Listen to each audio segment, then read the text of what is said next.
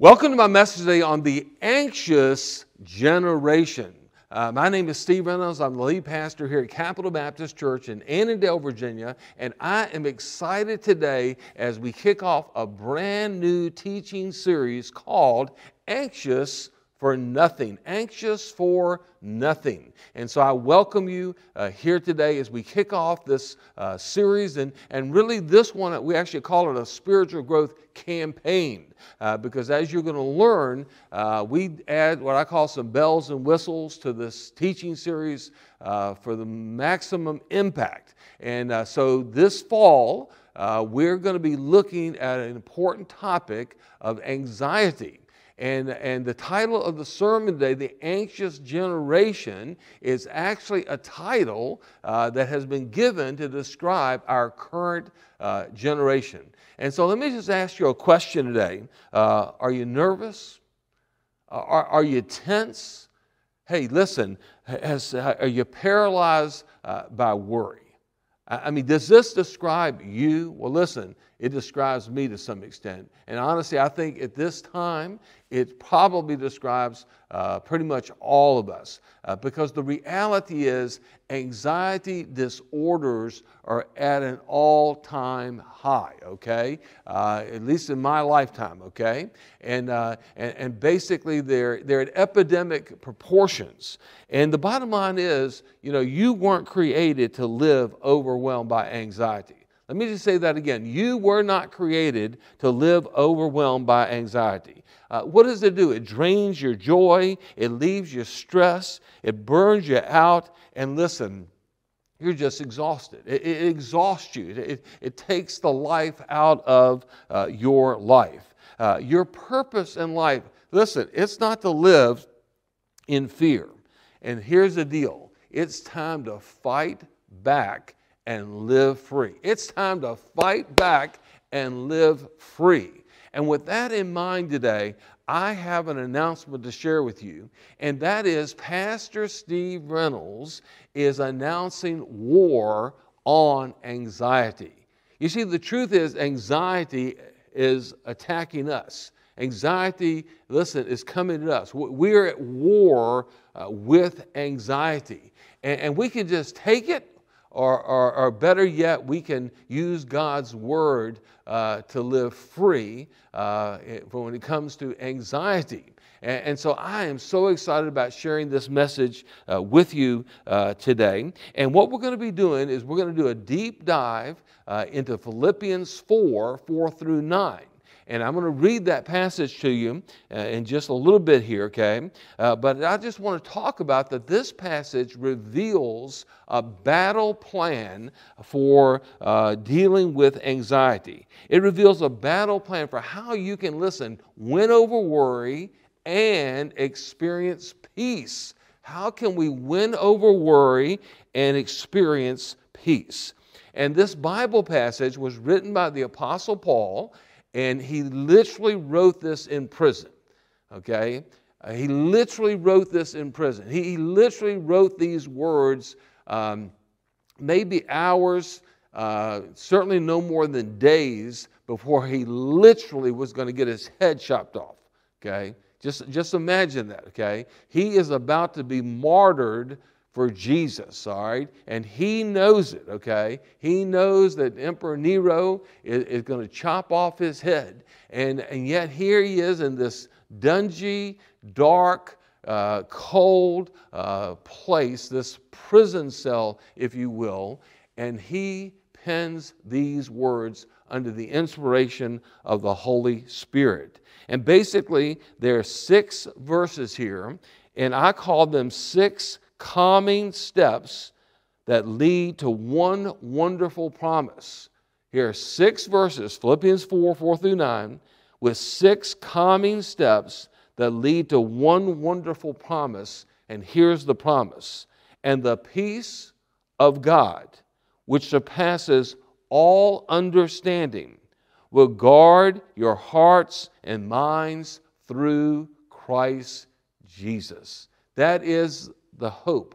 That is the promise. That is the key verse for this Anxious for Nothing series, okay? So welcome thank you for being here. I want to encourage you to be here as often as you can and to fully participate in Anxious for Nothing, okay? So welcome. Thank you for joining with us today as we talk about the anxious generation. And so what I want to do right now, which I'll do each week, is I'm going to read Philippians 4, 4 through 9. Philippians 4, 4 through 9. And here the Word of God says, and again, just try to get it in your mind, the person writing this is in prison about to be beheaded. All right, I just want you to understand, okay? He's not in some comfortable, safe place. He's in an uncomfortable, unsafe place. And he writes, "Rejoice in the Lord always. Again, I will say rejoice. Let your gentleness be known to all men. The Lord is at hand. Be anxious for nothing. Be anxious for nothing. But in everything by prayer and supplication with thanksgiving, let your requests be made known to God. And the peace of God, which surpasses all understanding, will guard your hearts and minds through Christ Jesus. Finally, brethren, whatever things are true, whatever things are noble, whatever things are just, whatever things are pure, whatever things are lovely, whatever things are of good report, if there is any virtue and if there's anything praiseworthy, meditate on these things. The things which you have learned and received and heard and saw in me, these do, and the God of peace will be with you." Wow, I love this. In fact, Philippians is actually my favorite book of the Bible. And so there's 6 calming steps we're going to learn from these verses, okay? And I said I'm going to read this every week, but I want to go beyond that. Part of our spiritual growth campaign is going to be the challenge to actually memorize, okay, word for word, this Bible passage of Philippians 4, 4 through 9. That's right. I want to challenge you to actually memorize this incredible passage from the Word of God. And to help you do that, I've put this passage onto a card. Okay, here's the front of the card, but on the back of the card is this passage. And so, listen, if you don't have one of these, I'd like to get you one of these, okay? And you can email me at wecare@capitalbaptist.org. wecare@capitalbaptist.org, and I can get that to you, okay? Well, with that in mind, let's recognize the fact that, like I said earlier, the title for this series comes from this passage, Philippians 4, 6a. Where it says, "Be anxious for nothing." All right? So the title of the series is based on that Bible passage. And the word here for anxious, the Greek word for anxious, means to be pulled in different directions. The Greek word anxious here means to be pulled in different directions. Basically, when you're anxious, I mean, you got like a tug of war going on in your life, right? As a Christian in particular, okay? Because as a Christian, you have some hope, right? I mean, you know, God's Spirit lives in you, and you have some hope. But at the same time, you have some fear, right? You have some fear, and there's this like tug of war going on in your life. Okay, that's anxiety. Okay, that's anxiety according to the Word of Almighty God. And again, we're the anxious generation. I mean, epidemic proportions right now of anxiety disorders. So today, let's talk about the anxious generation. And what I want to do is I want to help you understand it, okay? And I want to give you what we're going to do to help us live free, okay? So today is kind of an introduction, if you will, an orientation to this spiritual growth campaign. And so again, I want to remind you of our key verse for today, which is also the key verse for the series, is Philippians 4, 7.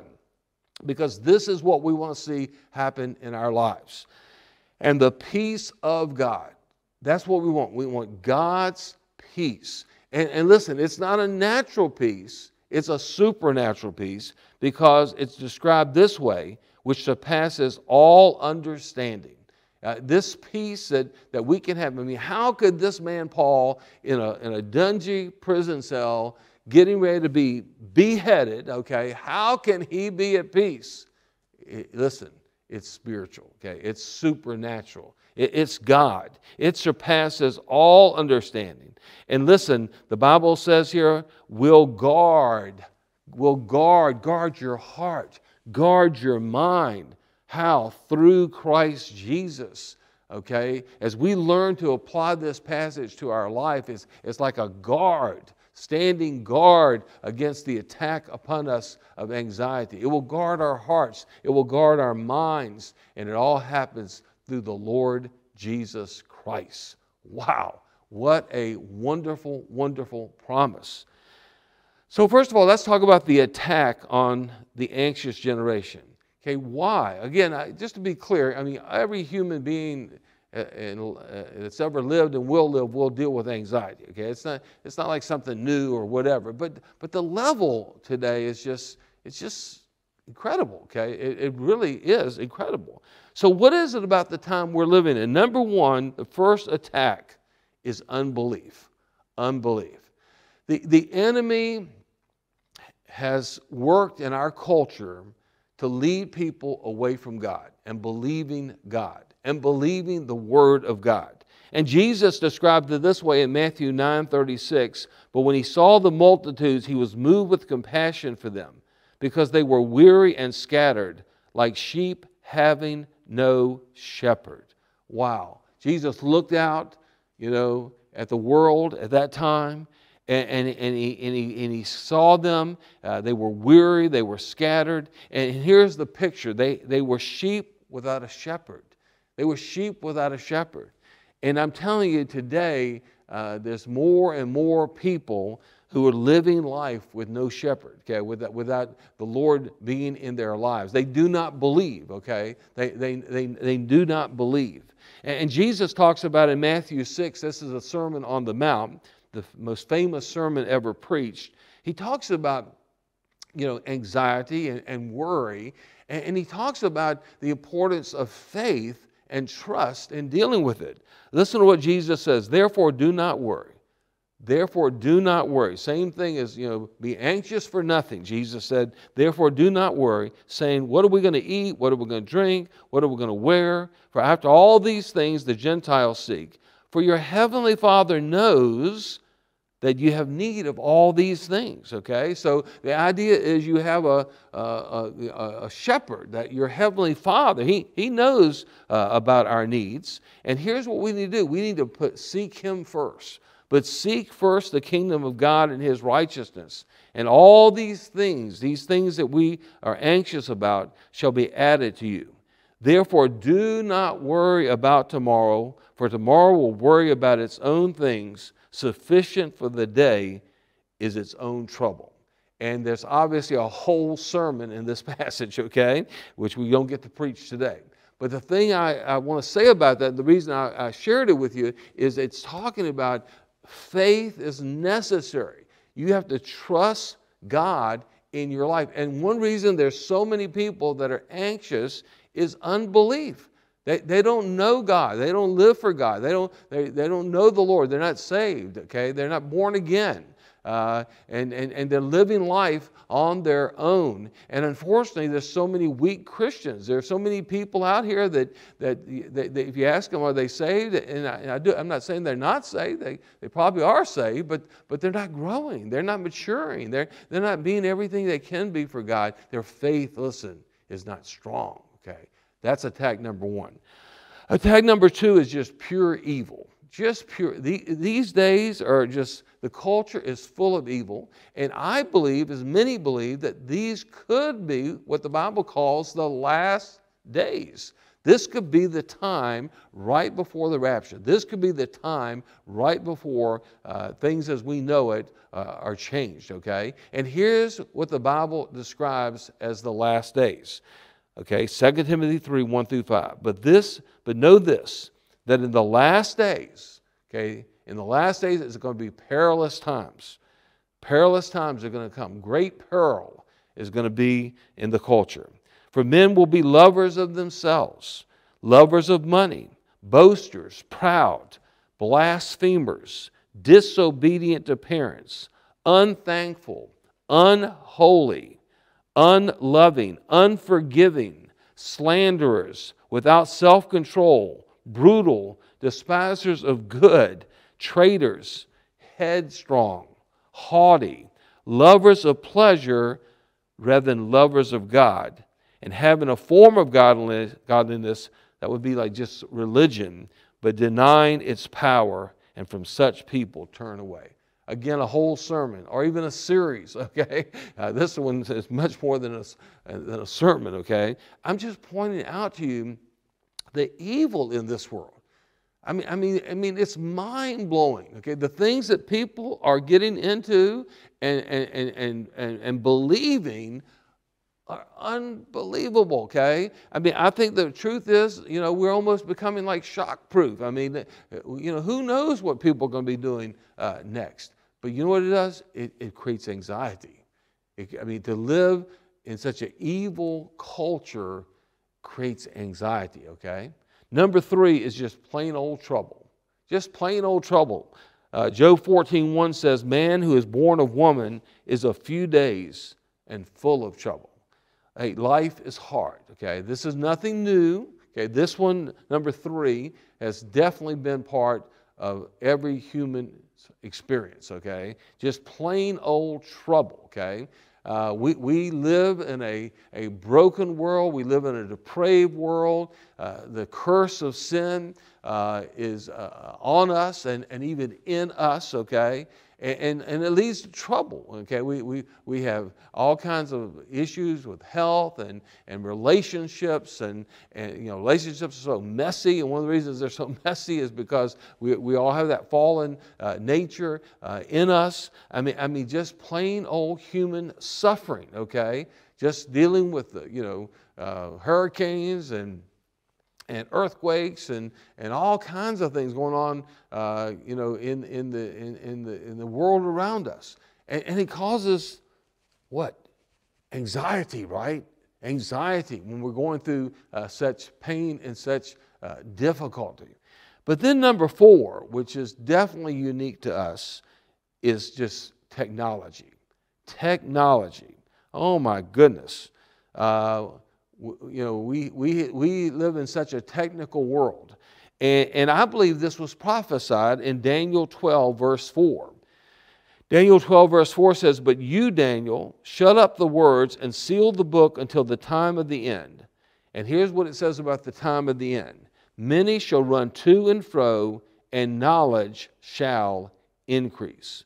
Many shall run to and fro, and knowledge shall increase. We could say so much about this, okay, but just let me make a few important comments, okay? Technology, that's a big word that covers a lot of different things, okay? I mean, you could probably put a dozen things under the title technology, okay? But let me just kind of point out a few, okay? It's talking about how that because of the knowledge of speed increasing, we're going to be running to and fro. In other words, these so-called time-saving devices aren't saving us much time, right? Okay? And so the speed of the culture has gotten faster and faster and faster and faster because of the exchange of information. Information can move so quickly during this time because of technology. And one good example of that is simply the phone we have. I'll say iPhone because that's what I use. I use an iPhone, okay? Or if you use Android, whatever you use, okay? But the smartphone, that's probably the word I was looking for, smartphone. It's smart, okay? In fact, by the way, it's powerful. One statistic that I heard a while back that came to my mind in preparing this was the phone I use, the iPhone I use, okay, has more power and memory than the Apollo 11 computer, okay? The Apollo 11 was when they landed on the moon, okay?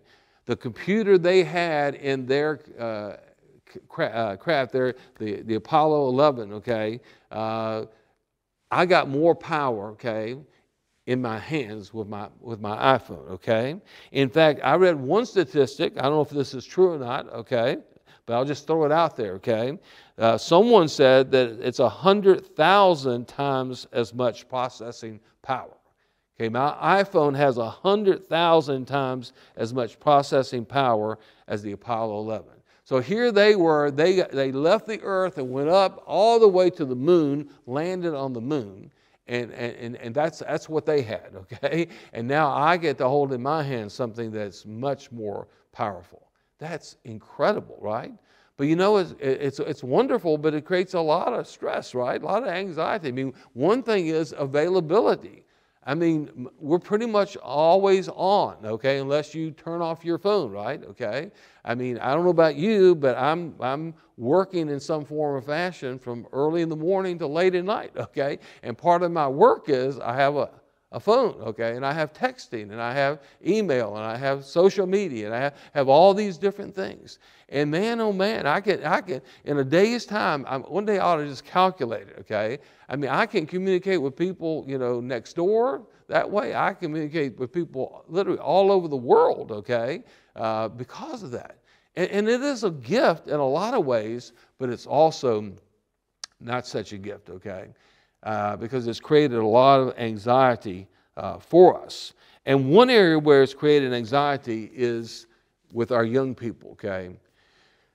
In preparation for this, I'm reading a book called The Anxious Generation. That's actually where I got the title of the sermon from, okay?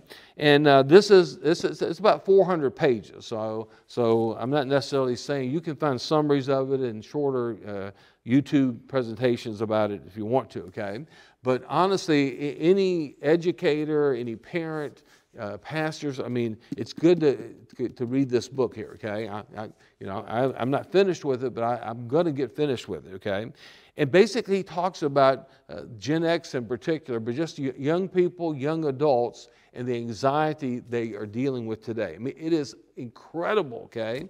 And basically what he talks about, and this author, I want to be clear, this is not a Christian book. Let me say it again. In fact, you know what? The author is actually an atheist. And he uses terms, you know, that I don't like, okay? They're not biblical worldview terminology, okay? But he has done amazing. He's a sociologist. His research is solid, okay? And basically what he argues for is that it started in 2010 when we got away from the flip phone to a forward-facing phone, okay? And statistically, it's unbelievable the rate of increase of anxiety, the depression, the taking of suicide rate, all these different mental illness or whatever, particularly of young people, okay? And basically what he argues for is there's less child play, okay? Which, you know, I would literally go outside in the morning and sometimes wouldn't be seen till dark, okay, at home or whatever. And of course, now parents are afraid for good reason, okay? And so basically kids aren't experiencing childhood play, but their virtual world has been opened up, okay? And a lot of parents aren't monitoring that, okay?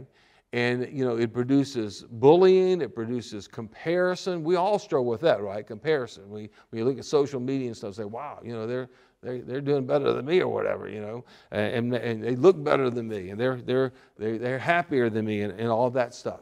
What I'm getting at is technology is huge, okay? We're under attack. Number two, the harm to the anxious generation. The harm, it's harmful. Psalm 37:8b says, do not fret, it only causes harm. Do not fret. And the word fret there is don't be anxious. Why? Because it only causes harm. What kind of harm? It harms you spiritually, because the Bible says, Jesus said, that anxiety chokes out spiritual maturity. Listen to what Jesus said in Luke 8:14. Okay, this is the parable of the sowing of the seed. Okay, maybe you're familiar with it. He talks about different human hearts and how the seed of the Word of God is sown. And here he says, now the ones that fell among the thorns are those who, when they have heard, they go out, but here's the problem, they're choked with the cares, the riches, and pleasures of life, and bring no fruit to maturity. Okay, they don't produce full maturity. They don't bring fruit of maturity. And part of that is because they're choked out by the cares, and that word cares means anxieties of this world. I mean, you can't become a mature Christian and be totally overridden with anxiety, okay? Because it's not going to work, all right? Number two, obviously it harms you physically, right? I mean, a lot of damage is done to the human body. You know, I mean, I don't have time to even list all that, okay? But you know, headaches and heartburn and ulcers and you know, high blood pressure and the list goes on and on and on. Proverbs 17:22, a merry heart does good like a medicine, but a broken spirit dries the bones. Number three, it harms you mentally. Mentally. A double-minded man is unstable in all his ways. And we're double-minded, and that brings us back to our definition of anxiety, okay? And that is being pulled apart in different directions, okay? We you know, as a Christian, we have some hope in us, but yet we get overridden with fear, and there's turmoil inside of us, and we're like double-minded, and it impacts our mental health. And then it harms you emotionally. The Bible's very clear. It says anxiety in the heart of man causes what? Depression. Anxiety in the heart of man causes depression, but a good word makes it glad. I mean, bottom line, worry steals your joy, right? It steals your joy. It causes you to be anxious, all right? Listen, the enemy is attacking us, all right? And guess what? The consequences are severe. It's impacting us spiritually, physically, mentally, and emotionally. But today I want to share with you the hope. The hope for the anxious generation. You know what the hope is? The hope is God, right? The hope is God.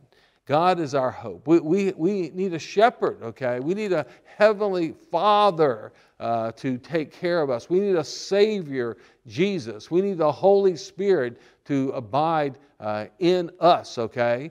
We need the Word of God. We need the Bible. The Bible says, you know the truth will set you free, okay? We need to know God's Word. But in particular, specifically, in relationship to what we're doing right now is, listen, our hope is Philippians 4:4-9.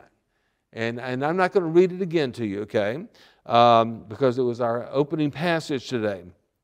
But listen, it's our hope. This passage, again, 6 calming, okay, things that God gives us in that passage to help us with anxiety. And listen, the Bible says, you know, hide God's word in your heart and you won't sin against God. And I cannot emphasize to you enough, all right? It's not going to be easy to memorize this passage. I can tell you that much, okay? But will you take the challenge to memorize it or even do your best to memorize it? On top of this card, we are going to give you these verses on little cards, okay? Little cards, just like this, okay? And if you're part of our weekly mailing, you'll get this in the mail, all right? This little card each week, okay? If you're not, I'll tell you more about that at the end of the service today, okay? But we have these little cards, and we're putting on these cards, and what I want you to do, I want you to keep it close to you. Like I didn't have it in my pocket to impress you, okay?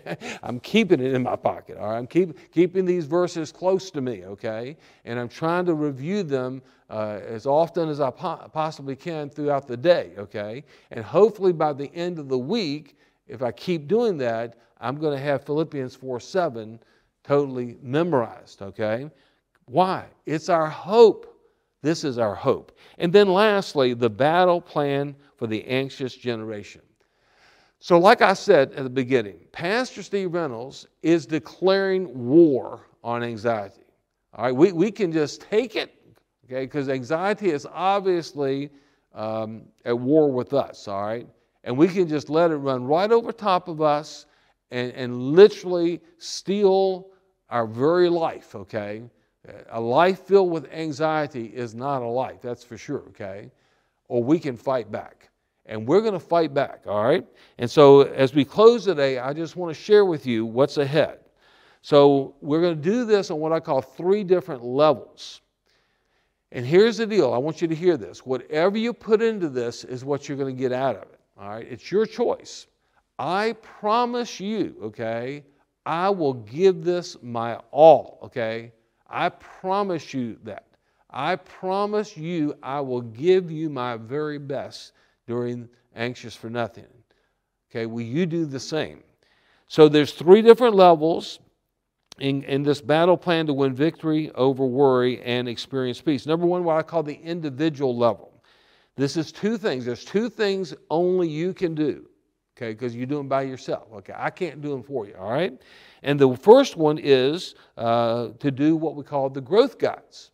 So we will prepare for you a daily Bible reading plan with some questions to ponder, okay, to meditate on. And we're going to provide these for you. Again, if you're on our weekly mailing list, we're going to mail them to you, okay? But I can't do it for you, okay? You're going to have to do that. You're going to have to carve out 5, 10, 15, 20 minutes each day. I mean, it's written for people that are busy. You know, it's not a lot, okay? It's not a heavy assignment, okay? It's a few Bible passages. It's 2 or 3 questions each day. You can do this if you want to, okay? And then the key verse cards, okay? Only you can keep this card close to you. I can't do that for you. You got to do it yourself, all right? And only you can take it and look at it and go over it over and over, all right? So that's what we call the individual level.